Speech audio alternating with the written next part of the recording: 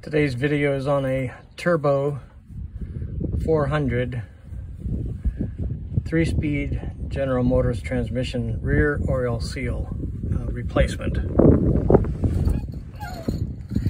Here's the tail shaft of a General Motors TH400 transmission called a Turbo Hydromatic 400 series.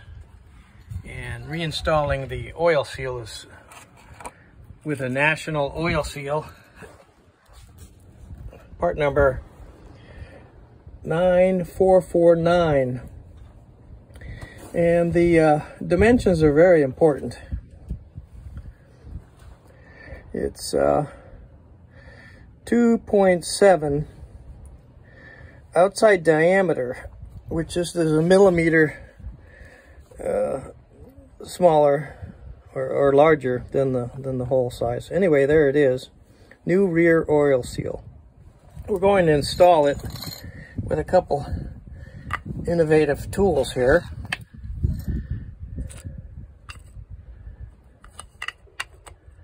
And that is a PVC reducer. We get it at the hardware store, but we had it laying around, so we're going to pound that in. And on the back side, we're going to use this piece of wood and a hammer. And we're going to install that. So we have a nice fresh oil seal. And then we'll continue with the installation of the drive shaft onto the flange, rear flange. Anyway, this rear flange is a General Motors 1972 Cadillac 4-bolt housing. It's got a constant velocity U-joints at both ends. That means there's 2 U-joints at both ends, a total of 4 U-joints. And that works quite well. Anyway, on this Cadillac, we have a sway bar also we installed. And it helps the cornering, swaying, and so on. We have also the Flowmaster exhaust pipes, and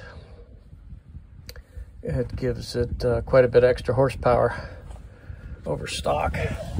Anyway, also in the exhaust system, we included a balance tube, which is a crossover pipe, and helps balance out the pulsations of the exhaust and helps pull out the exhaust through the system and creates even more power. So overall, we have lots of horsepower in this Cadillac.